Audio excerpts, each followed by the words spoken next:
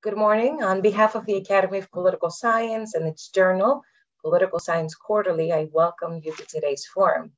My name is Marilena Mantas. I am Associate and Managing Editor of Political Science Quarterly and a lecturer in the Department of Government at Sacred Heart University. This event is one of a series launched by the Academy of Political Science to spotlight prominent and timely PSQ articles. Today, we feature an article that published in the fall 2022 issue of Political Science Quarterly entitled Assessing Futures Intelligence, Looking Back on Global Trends 2025. We have with us the authors of the article, James Wirtz and Roger George.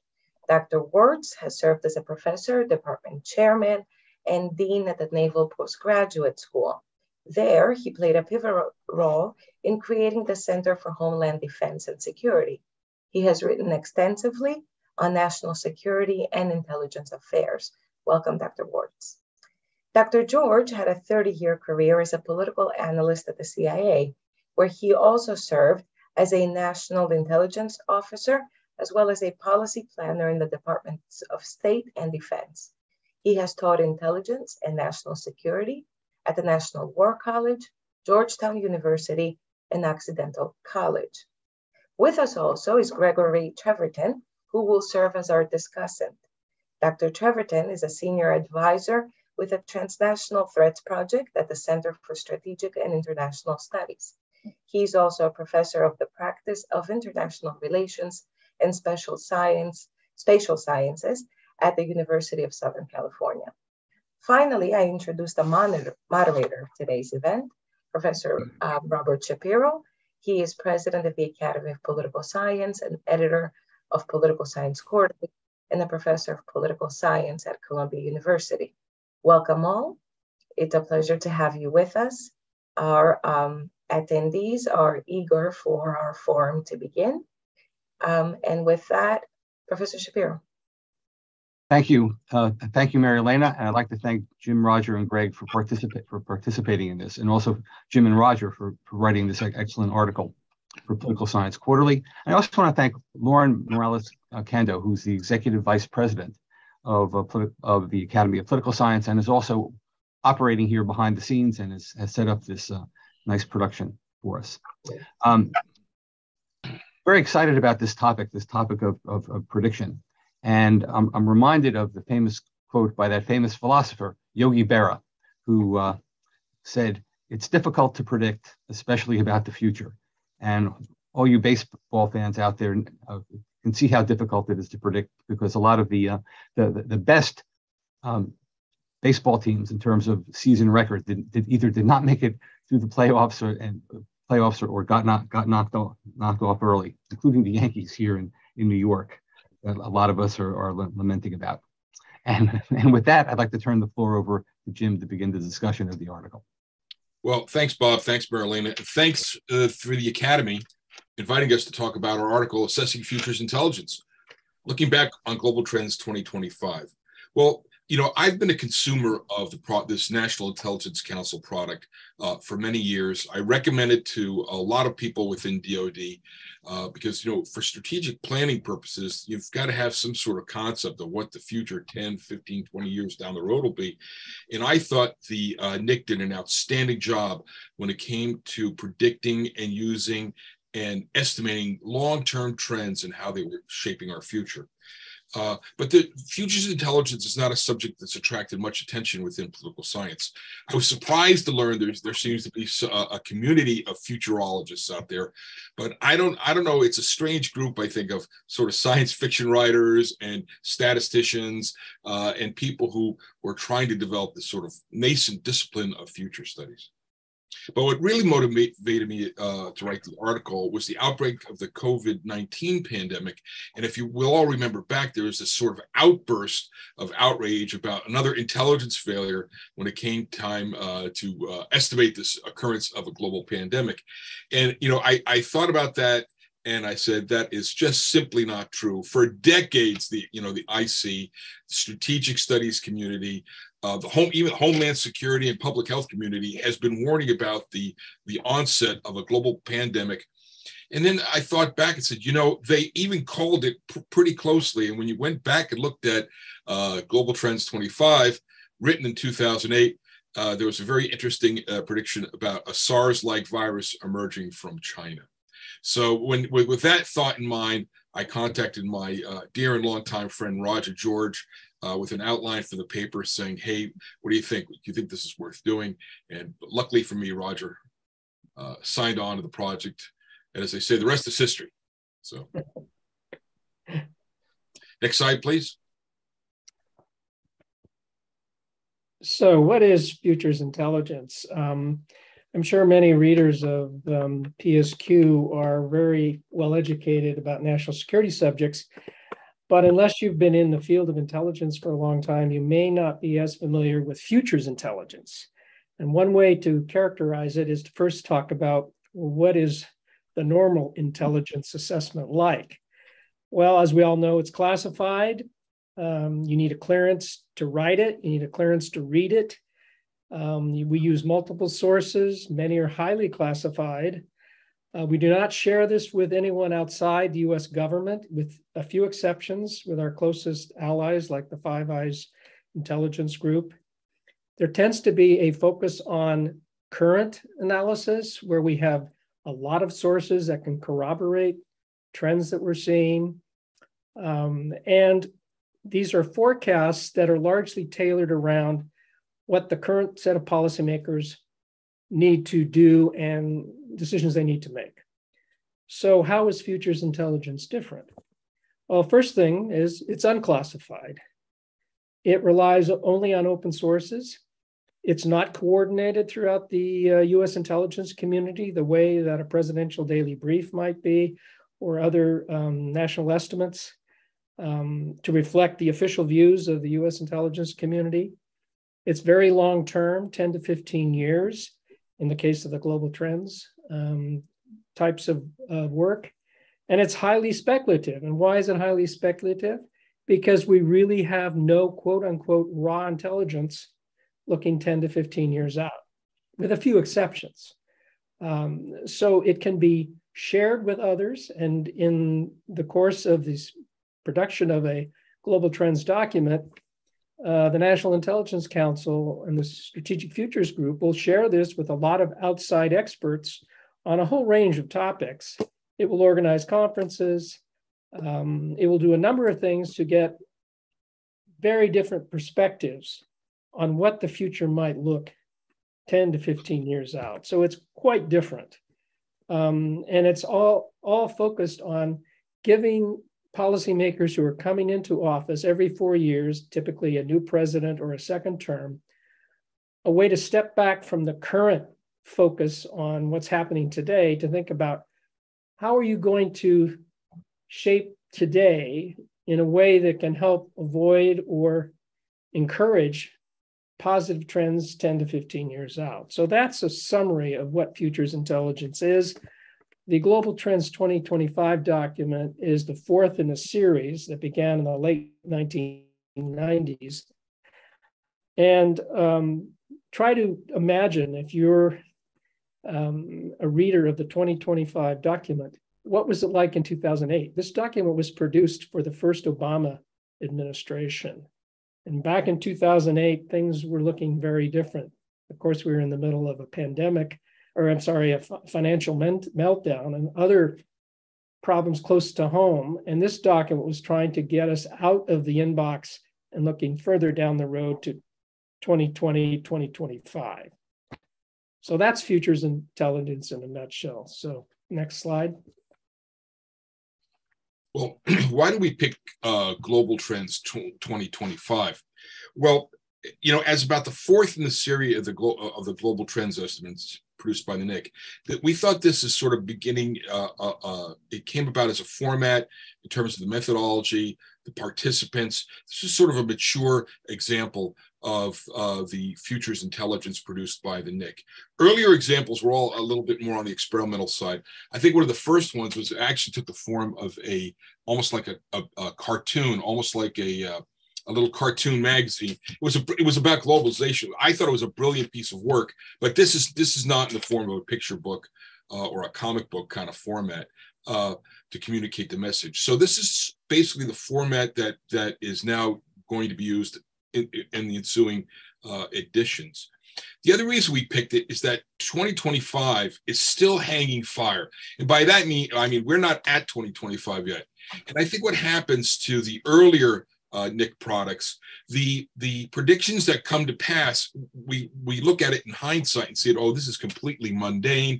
You know, of course this is going to happen. How only a fool will not expect this. And the ones that are wrong, they actually look comical in appearance. It's only when they're pending that you could still have a feel or appreciate the tension there between what is predicted and what is coming to pass and what could still come to pass. In fact, Roger and I, there are parts in our article that have already could be tweaked a little bit because of changes in the environment since we wrote it over the last maybe 18 months or so.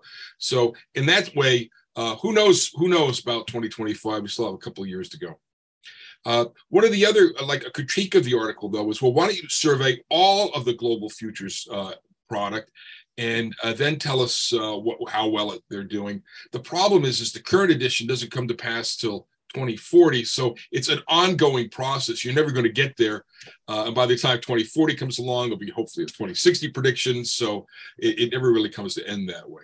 And the two predictions in here that I was once again most interested in, as I already mentioned, the pandemic prediction, which is really spot on.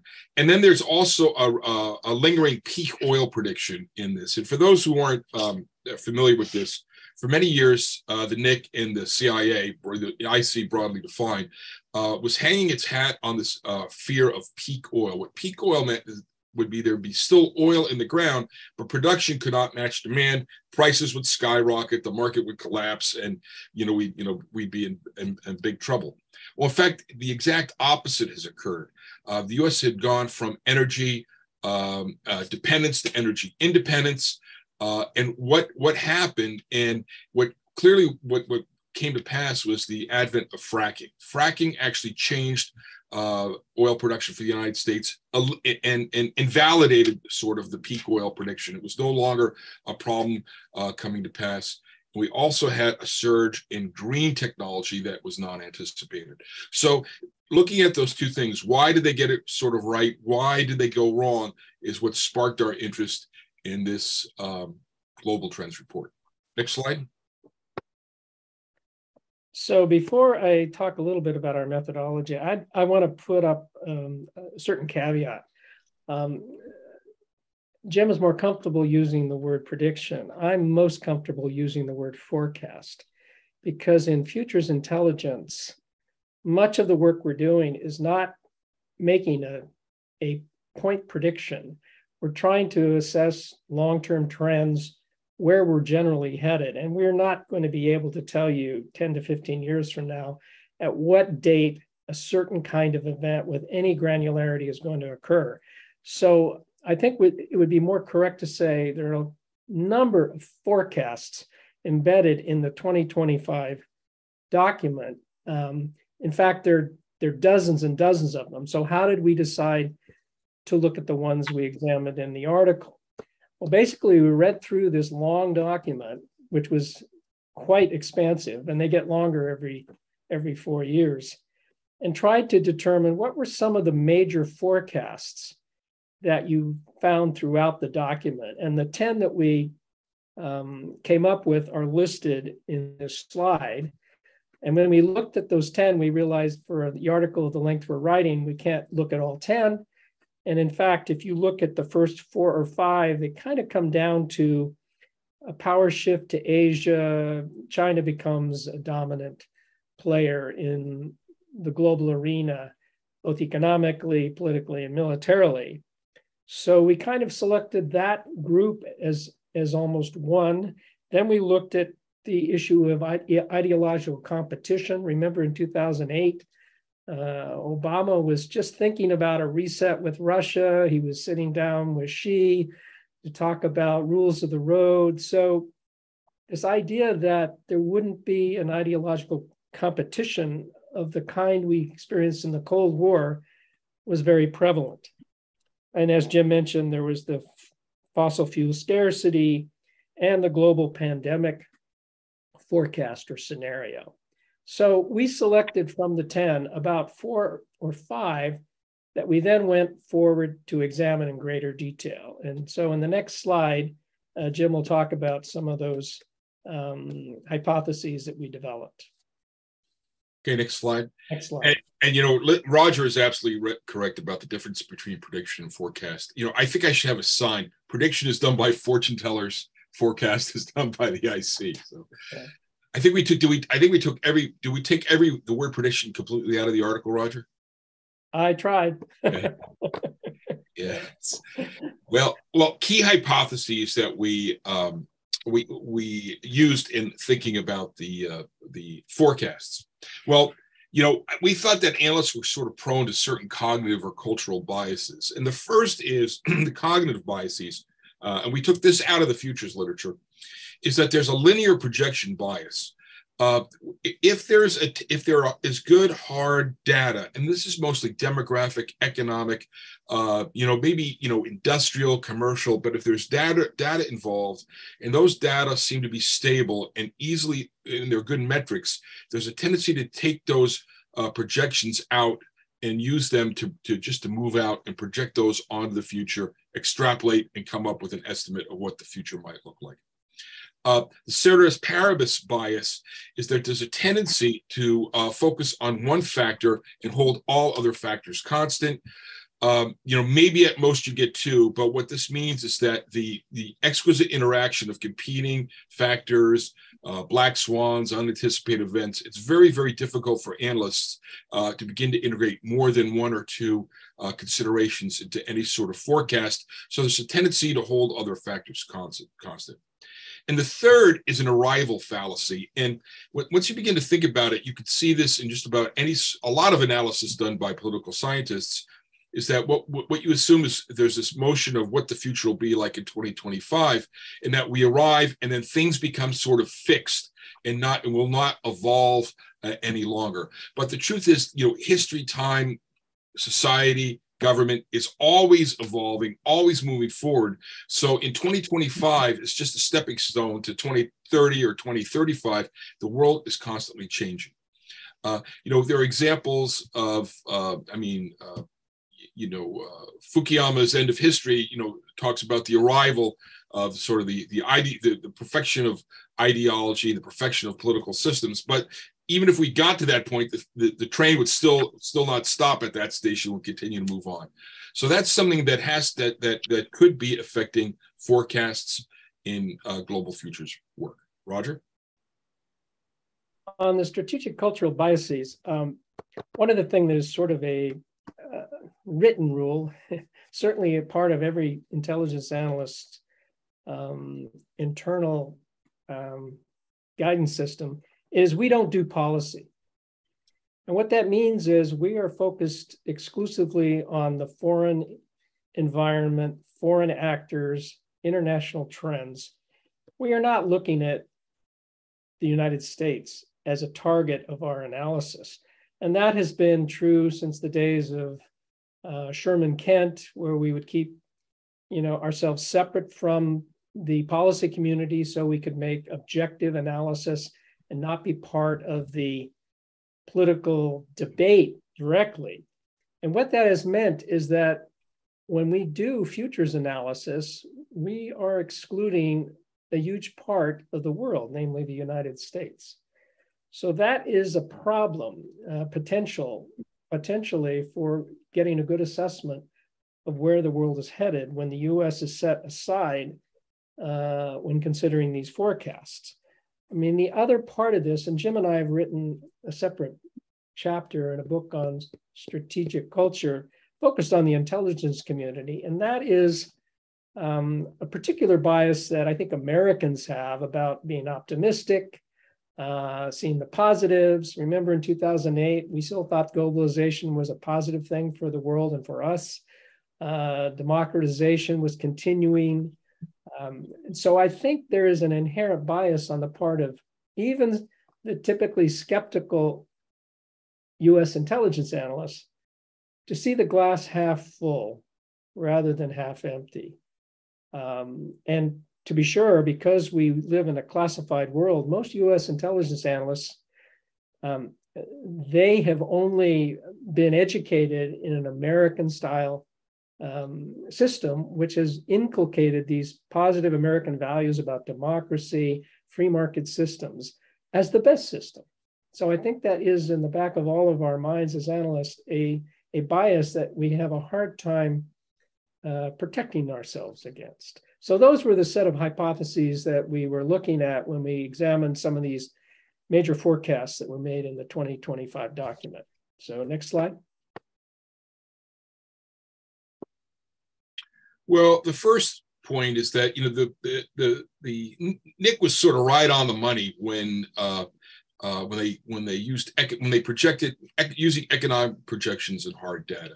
I mean, the demographic prediction estimates, the forecasts relying on economic developments generally played out the way as they were laid out. I think that in hindsight, it might be a little more, the rise of China is a little more apparent than was forecast in the document, but it was, in fact, forecast in the document. Roger? Yeah, and I think the incorrect, if we can say that, or less accurate forecasts tend to rely too much on some of these so-called constant factors. I guess in the document itself, it might have called them major certainties, but it was not able to integrate some of the other factors that were less certain to come up with some different kinds of forecasts.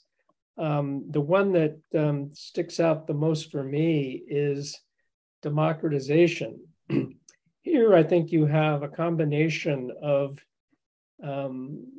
the view that the economic progress that will be made in China and other parts of Asia is slowly going to help open up those systems to become more like us rather than remain largely authoritarian.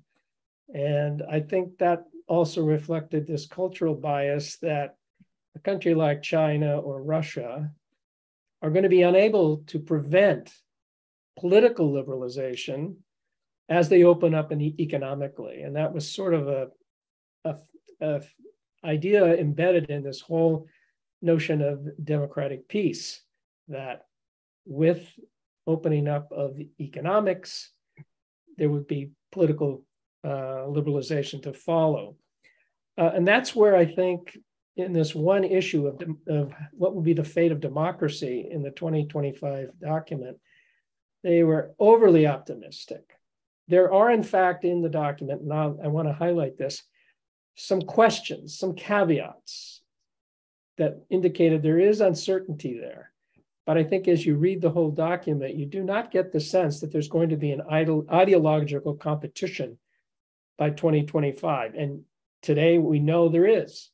If you read any Biden speech on international affairs or China, he is characterizing this as authoritarianism versus democracy, and democracy has to prevail. We have to do a better job of selling it. So I think certainly that was one of the forecasts that wasn't quite on the money for the reasons, the hypotheses that we had put forward in that previous slide. Next and then slide. just, you know, finally, for the cultural bias prevents analysts from deeply assessing U.S. factors, right? That you can't focus internally. It's not the IC's job is to monitor American businesses, American technology, American science. So if those developments come out of the American S&T sector, it's oddly, the IC is better equipped to focus on foreign developments and less focused on American developments. Let me just add a point there. I was involved on the margins of the Global Trends 2030, and that exercise included a trip to Silicon Valley by a number of us to hear from some of the technology leaders. So I think there has been an effort on the part of the NIC to get deeper into the technology side of things, even the US component of that. But it is really difficult. We had just a couple of days in Silicon Valley to explore some of these issues of where's the internet headed, et cetera, et cetera. But of course, as we know, we've got biometric technology, we've got all sorts of subfields where technology is racing ahead. So it is extremely difficult to get your arms around the pace or the dynamism of technology for a forecast that's looking 10 to 15 years out. So implications for intelligence. I think one of the implications, and this may be in the too hard category, most futures analysis relies on a fairly simple matrix, varying two different issues at a time, so you get 4 boxes in that matrix. That's typically how scenarios analysis has been conducted when I've been involved with it, but it simply cannot capture the complexity of the international environment. It's a multivariate analysis that has to be conducted, but the human mind simply cannot conduct that. So we somehow have to get our arms around the problem of how do you build a process that can do more multivariate analysis rather than be prone to this ceteris paribus problem of holding everything else constant while you look at economics, or you look at political change, or you look at military power. And that is a real challenge, I think, for the NIC and for other futures intelligence work to figure out a way to get a more complex model together. The second point is obvious from what we've said so far. The US factor has to be addressed more directly. And I think little by little, the NIC has dipped its toe deeper and deeper into that area. But I think we're going to have to go even further. I know we've tried to involve foreign experts and political scientists in looking at the US, but most foreign experts are a little timid in making forecasts about the United States. So it hasn't been entirely satisfactory. But what I think we need to do at a minimum is create some other institutes or think tanks who can do some of this analysis of what's happening in the United States, particularly on the technology side, so we can get a more rich or robust picture of just how fast technology and politics could change. And I guess the last point should be also obvious. Futures intelligence work shouldn't just be practiced by the NIC and by the Strategic Futures Group. We should encourage it in other places so we get more perspectives on where this unknown future is headed. I know the British have conducted some of this themselves in the Defense Ministry, looking more at political military issues. Singapore has done horizon scanning. So the methodologies are out there, but it probably would be great if we could encourage more groups to do their own. So we had a multiplicity of perspectives to inform us about the future. So I think with that, we're open to questions that might be out there. Okay, thank you, Roger and Jim. Okay, before I give Greg a chance to offer some comments, I just wanted to tell the audience, please submit your questions through the Q&A facility in Zoom. We've got a couple of good questions already, and I hope to be able to cover additional ones as well. Greg. Thanks very much. It's great to be here, and congratulations to Jim and Roger on what I think is a very fine article. I had the good fortune to be vice chair of the NIC in the 1990s when we were thinking up this idea of doing, I didn't get to do one then, but we were thinking up the idea. And it turns out to be great that it's unclassified, has to be unclassified. In fact, if you're looking out more than a couple of years, all that classified stuff on your computer isn't much help. But being unclassified is also great because then, when I did get a chance to do one of the global trends and as chair of the NIC in 2017, we released it at the museum and had a day-long set of events. I was enough of a Washingtonian to know if we'd said to our policy counterparts, we're going to give you a pretty long secret document about the future looking out 20 years, they would have said, thank you very much. We'll look forward to it. And they never would have opened it. The current would have driven out any attention to longer term. But I knew that if we got some press coverage, then they would turn to their special assistants and say, what the devil is the Nick up to? And we'd get some attention that way. And I think that's worked out remarkably well. What I thought I'd do is just reflect a little bit, some do's and don'ts from my own experience of trying to think about the future for an entire career, really. And I think these will reinforce some of the points that Jim and Roger make.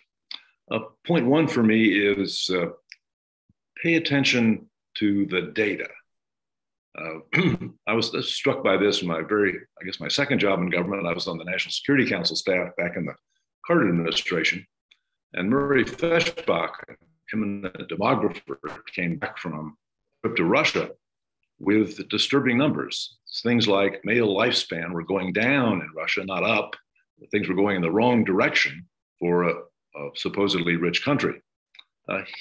Murray was more of a tree than a forest person, so he didn't have a good explanation, and we couldn't help much. We fell back on easy explanations like, oh, the Russian men drink too much. But in retrospect, what he had seen was really the canary in the coal mine about a deeply sick society. So paying attention to the numbers, I think, is important. I got wrong at the beginning of before the Ukraine war. I got it wrong, and intelligence got it right because they were looking at the numbers. I asked myself, did the worst of mirror imaging and said, is there any reason why Vladimir Putin would want to invade Ukraine? Couldn't think of any. So I looked at the military buildup, and said, this is entirely a show of force to try and get the attention of the United States and NATO to negotiate. Well, my former colleagues in intelligence got it right because they looked at the numbers. And they said, these numbers are way too big in a military buildup to be just a show of force. He's going to attack. So do one is pay attention to the numbers. The second do is use some method. When I was out of government, another think tank, not the RAND Corporation where I was, looked around the intelligence agencies and asked, did they use methods in forecasting? The answer was doubly bad. One, mostly they didn't use any method. And to the extent they had a method, it was basically a bunch of people sitting around a table and brainstorming. Well, we know that's a bad way to think about the future. You're better off consulting the experts separately and then somehow trying to combine their views. But if you put them together, that's just an invitation to groupthink and a bad way to think about the future. So trying to use some method, I think, scenarios or something else really is important. Third of my, here I think I underscore what they said, trying not to be too straight line and projecting. And we know that most of the time the future is going to be the default prediction. But trying straight line thinking, I think, is important. When I was chairing the national, 2015 happened. So I looked at global trends 2015, which had been done in the late 1990s. And it was pretty good, but there was a bit too much of straight line thinking. It was still a pretty rosy view of the future. I had the same problem. I was writing a book on intelligence, which actually I did before 9/11, but came out after 9/11. When I got to the last chapter, I realized that I too was succumbing to a pretty rosy globalization view of the future. So I asked myself in the last chapter, what might knock that off? I came up with two possibilities, rocket science. One was a major terrorist attack on the United States.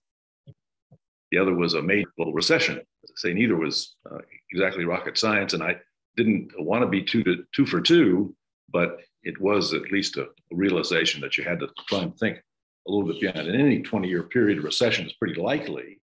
Finally, let me just conclude with reinforce the point that Jim and Roger make, which is about bias. I was struck when I was in my last time in government chairing the NIC. I got interested in unconscious bias, those biases we carry around that we're not quite aware of.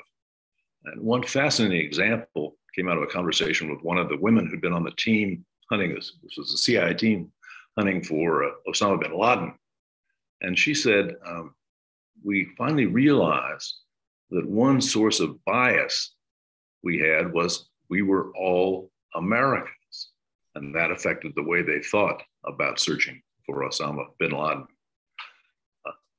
Let me just conclude by supporting Roger's last point, and that is trying to think of states and the corporate of the United States is tricky politically, but it's really important. When you think of the future, in some ways, one of the biggest, maybe the biggest uncertainty about the future is the United States. What are we going to do? Are we going to continue to be engaged? Or are we going to go back to America first? Those are really big questions that have enormous impact on the future, and not being really have to be able to put those on the table, it seems to me, at least as hypotheses, if you're going to think seriously about the future.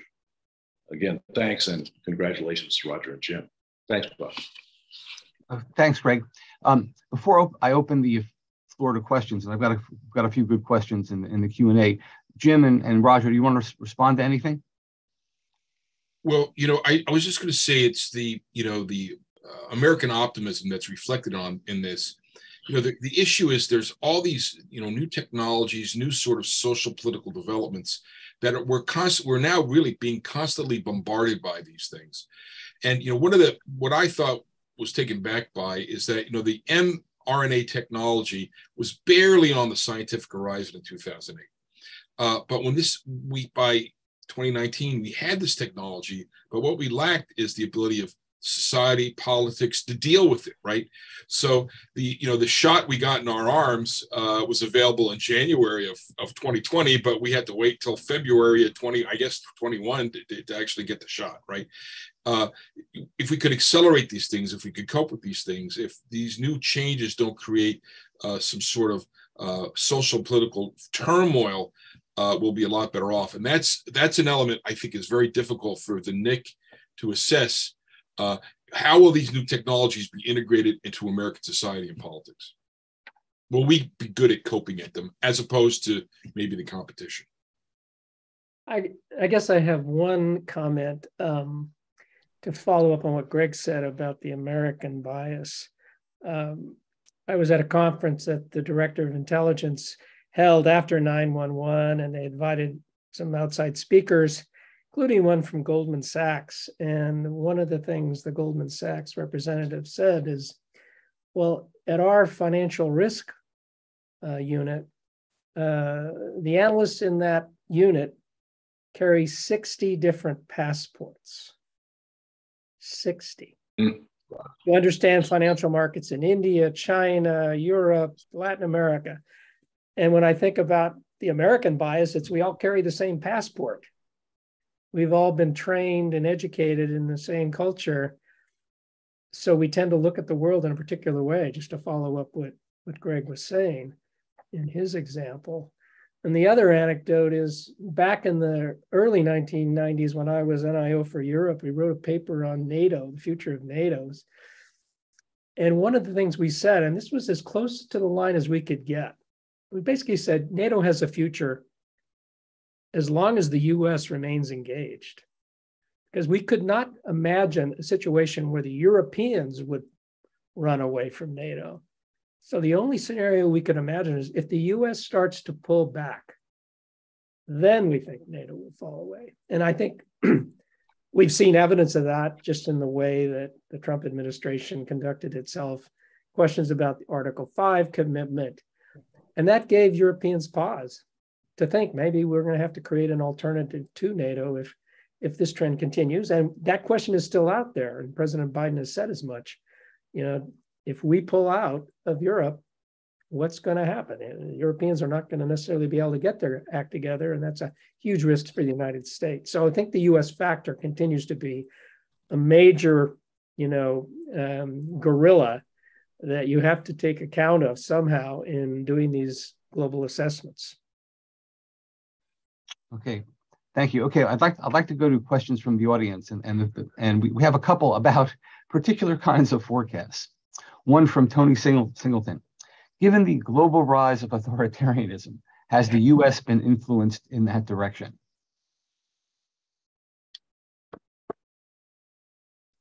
Anyone? Well, I think it's a reciprocal relationship, that the rise of populism in Europe, in Russia, has certainly had echoes. And of course, the internet has made it possible for these views to be spread rapidly.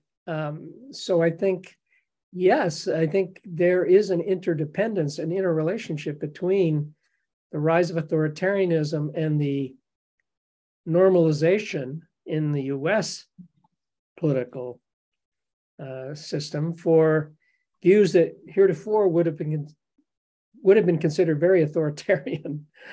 It has normalized. It's okay. I mean, Putin is okay if you believe some of the far right views in the United States. We should be doing more what he's doing. We should be doing more what she is doing, more economic nationalism, if you will.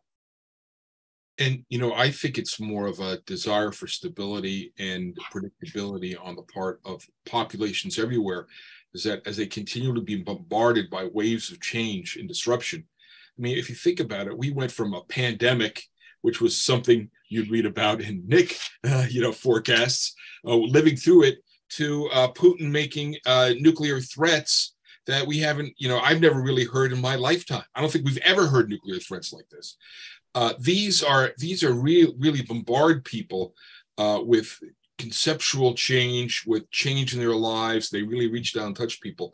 I think under those circumstances, the appeal of authoritarianism rises, because it's really a hearkening back to the past, to a simpler era, simple explanations, simpler, solutions, looking for scapegoats, right? That's what it's all about. Okay. Anyone else? Okay. Well, my view as a student of American politics, I see this as more something indigenous to the United States than being influenced by global forces. But I think there is now some sense of reciprocal relationships going on here. Okay, on to another forecast area. Should we be concerned about an inevitable war between China and the United States, although we keep a strong dependence on each other? I don't believe in inevitability, but it sounds like John Mersheimer to me. You look at a simple factor: military forces rising, economic competition rising. Inevitably, there will be a clash, because those national interests are just not possible to reconcile. I don't believe it's inevitable. I think it could happen under the right circumstances or the wrong circumstances.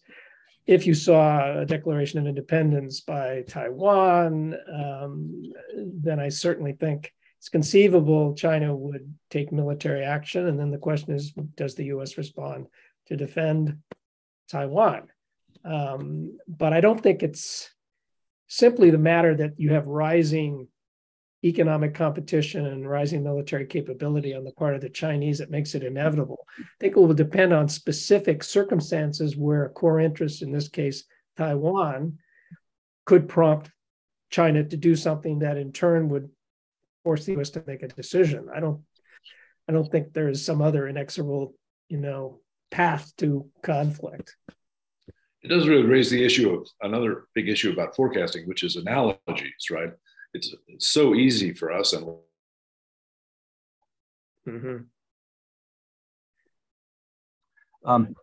another question.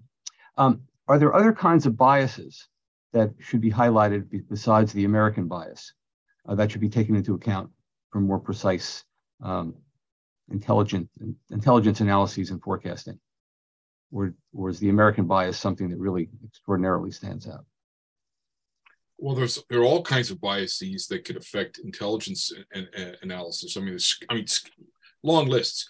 I mean, when Jervis would work, he'd come up, every header in the book was a different, too much certainty, not enough attention to detail, too much attention to one detail, it just would go on and on and on. The way these things combine is maddening. It's hard. We can't explain why biases, anomalies, problems sort of all align in negative ways to hurt analysis and to hurt forecasts. So there are really scores of biases that can emerge. One could think of like the cry-wolf syndrome. If you predict something and it doesn't come to pass, the policymakers won't listen to you, that sort of thing.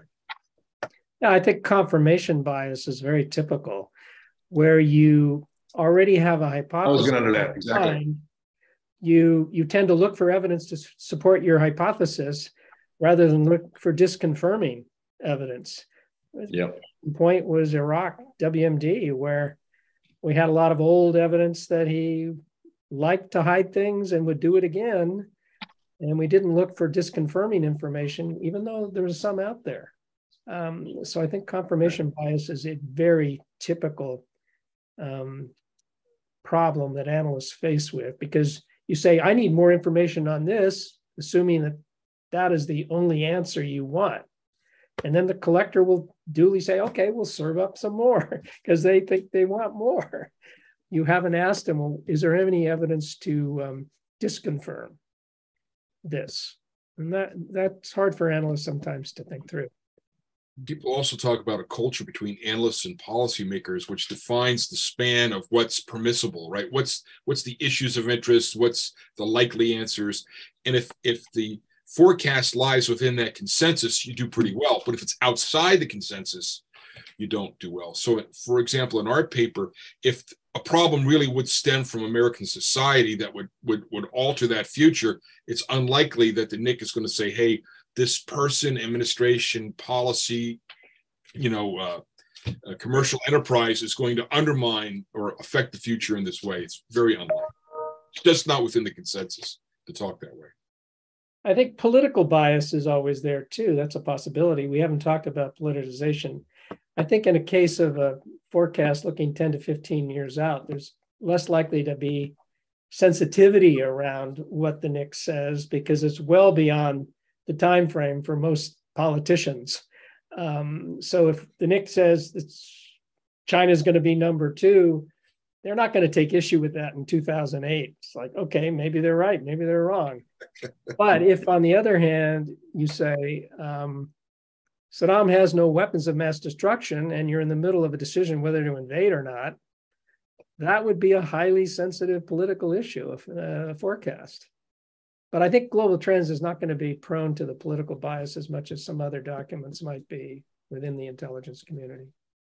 I think that's right, though the counterpart to that is one of my colleagues at the RAND Corporation, are the best strategic planner there, used to say about strategic planning, I think it's also true about thinking about the future, that if strategic planning doesn't affect what you do today, it's only entertainment, right? And I think that about futures as well. If futures doesn't have some bearing on what you're doing today, it probably is mostly entertainment. I like the entertainment, but it probably is mostly entertainment. So it does need to have some bite on how you think about policy issues today. Well, the longer term perspective also allows you to think about little things you can be doing that can change that trajectory over the longer term. And it may not require as much lift on an issue if you've got 10 years to kind of make this happen instead of 10 months. Yeah. Okay, I have a question about kind of issues, topics that there were either silences on in the report, or there were things in the report that you haven't discussed more fully. One of which is, here's the question: how did the 2025 and the previous global trend studies do in estimating the potential for tightening of Russia-China strategic partnership that seems to be happening today?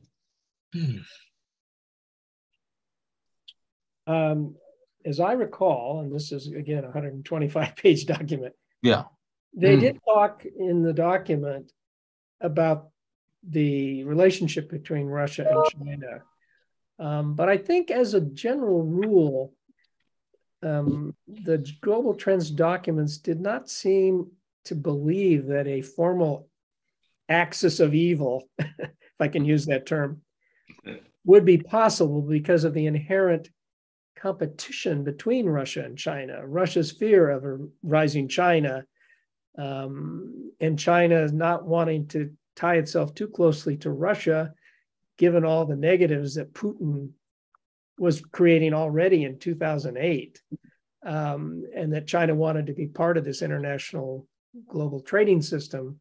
So I think the document essentially was saying there are going to be limits on the amount of cooperation that China and Russia would achieve over the course of 10, 15 years. It was more of a multipolar focus, more of a BRIC focus, sort of a loss of U.S. influence and a rise of sort of competitors, but no competing alliance.